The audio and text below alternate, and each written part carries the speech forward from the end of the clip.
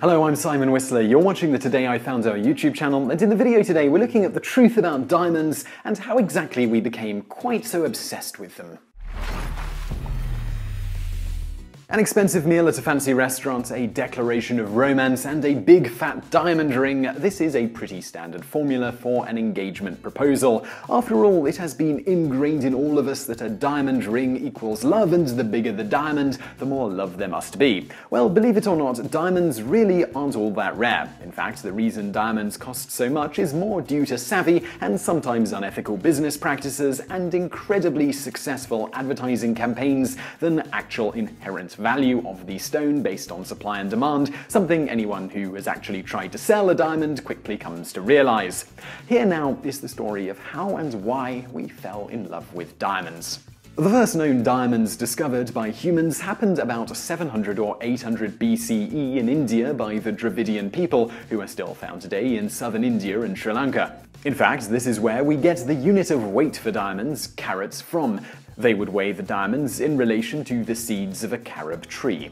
Diamonds appear in ancient tales dating back to at least 2,500 years ago, including ones involving Alexander the Great and Sinbad the Sailor. Pliny the Elder in his 78 AD encyclopedia, Natural History, also spoke of diamonds. Eastern traders brought them to Europe along with silk, spices, and other exotic goods, and they were used as valuable trade items. But those ancient diamonds weren't these stunning, brilliantly cut stones we know today. They were dirty, rarely cut or polished correctly, and were often quite dull. The dazzling stones we recognize from modern times are put through labor-intensive cutting and polishing, which is where much of the real, albeit relatively small, value of all but the largest of diamonds actually derives from. As Joan Dickinson's book, The Book of Diamonds, puts it, diamonds could lie around unnoticed for decades in the ground of India before a knowledgeable eye could spot a diamond in the rough. Even with diamonds being found in the jungles of Brazil in the early 19th century and including India's contribution, the entire world production of gem diamonds was only a few pounds per year at this point. That all changed in 1869. Prior to 1869, South Africa's main exports were wool and sugar, nothing that was rare or native to the region. There was nothing there that really interested Europe. Hence why the Scramble for Africa, the nickname for the European takeover of Africa, didn't begin until 1881. So what changed? In 1866, a young Boer, a word referring to a South African farmer of Dutch or German descent, found a 22-carat diamond, for comparison nearly half the size of the Hope Diamond, in a stream bed near Vaal River in modern-day South Africa.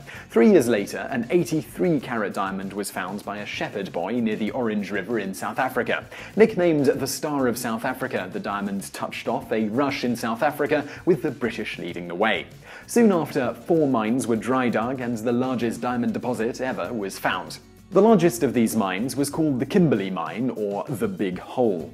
Diamonds came out of those mines by the ton. The value of land in the region, and subsequently the rest of Africa, due to the hope that there were more diamonds to be found, shot up. A titanic struggle turned war for land began between European powers, most notably Britain and the Boer population who lived in the region. For 4 months between December 1880 and March 1881, the First Anglo-Boer War raged. The British would end up winning, but at a much higher cost of manpower than originally thought. 408 British soldiers were killed, while only 41 Boers. 18 years later, the Second Anglo-Boer War would commence, with even greater casualties. Meanwhile, the fighting and the sheer amount of diamonds coming out of the South African mines were making the British owners of the mines quite nervous. The value of their product depended on scarcity and demand. With too many diamonds and a market fearful of the violence, the demand was dropping and the value of diamonds went down. In the late 1880s, diamonds were essentially a semi-precious stone equivalent to today's turquoise or topaz, and many of the mines were at risk of closing. Enter British native Cecil Rhodes, who got his start renting water pumps to miners in 1869 at the beginning of the South African diamond rush. From the money earned, he bought up claims of land from smaller mining operations. When many small operations were closing and selling land due to the oversaturation of diamonds in the market, Rhodes was buying. Ignoring the more established Kimberley mine, he made the purchase that would send him into history. The old De Beer mine was owned by two Boer brothers, Johannes Nicolaas de Beer and Dietrich Arnoldus. Rhodes bought it off them at the time for a reasonable price.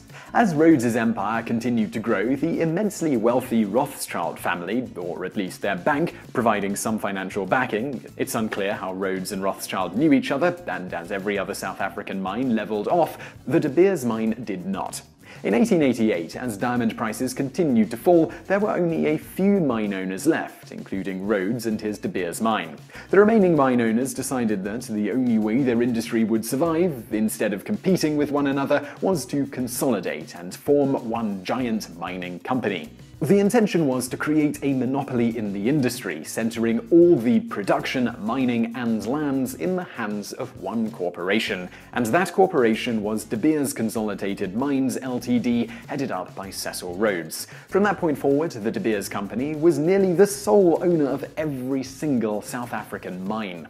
Rhodes and De Beers created individual subsidiaries and trading companies to make it look like these were different companies operating independently. They were not, and were all part of the parent De Beers company. Today, these would be called shell corporations and would be illegal in most regions of the world. Essentially, what De Beers was able to do was set one standard or fixed diamond price with minimal fluctuation between their subsidiaries and make it look like the market set the price. The actual supply and demand value didn't matter anymore because De Beers controlled all of the supply. As in 1982, The Atlantic article put it, De Beers proved to be the most successful cartel arrangement in the annals of modern commerce. Upon Cecil Rhodes's death in 1902, De Beers owned 90% of the world's, not just South Africa's, diamond production, but after years of ruthless business practices, his company was about to be outsmarted. The Premier mine, later called the Cullinan mine, after the town it was located in, was one of the only mines not owned by De Beers, despite overtures from the company about buying it. The owners didn't want to contribute to the De Beers monopoly, so instead they sold to the independent dealers, the Oppenheimer brothers. In 1905, the largest rough diamond ever found was in the Premier mine, weighing in at an absurd 3,106 carats. Now the Oppenheimer brothers, particularly Ernest Oppenheimer, were in business. Ernest Oppenheimer knew that while his own Anglo-American corporation was doing well, no one would be able to defeat the De Beers at this time. Ernest Oppenheimer knew that while his own Anglo-American corporation was doing well, no one would be able to defeat De Beers at this time. So he took the expression, "if you can't beat them, join them," very seriously. Using his newfound wealth, he bought enough shares of De Beers to land himself on the board of the company. By 1926, he was the second largest shareholder in the company, behind only Solly Joel. As it turned out, Joel and Oppenheimer were friends and had already conceived a plan where Oppenheimer would become chairman of the board. Oppenheimer did exactly this and renamed the company the Diamond Corporation. The Oppenheimers would hold control of the company until 2011. In 1938, the diamond industry was again in decline thanks to the discovery of mines in Australia, Siberia, and Western Africa, and the Great Depression reducing sales, which again saturated the market. So Ernest sent his son Harry to New York City to meet with the ad agency N.W. Ayer, which was the same agency that had helped their financial backer, Morgan Bank. Together, they realized that the United States was a significantly undertapped market for diamonds. They just needed to figure out a way to convince Americans to buy their product. They did just that by using the happiest and perhaps occasionally most irrational of human emotions, love.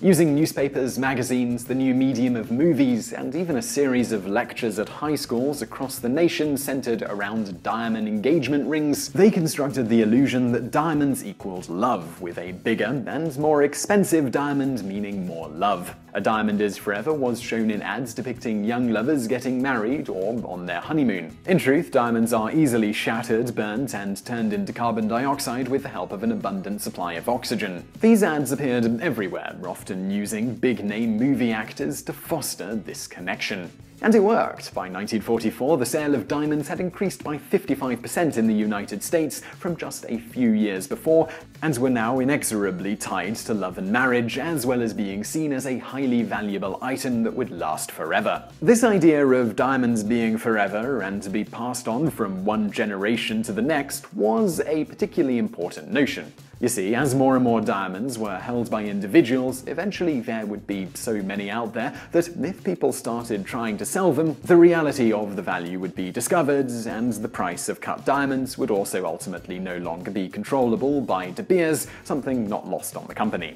Thus, diamonds not only had to be forever held by the individual, but the idea of buying a used diamond to show affection had to be firmly taboo.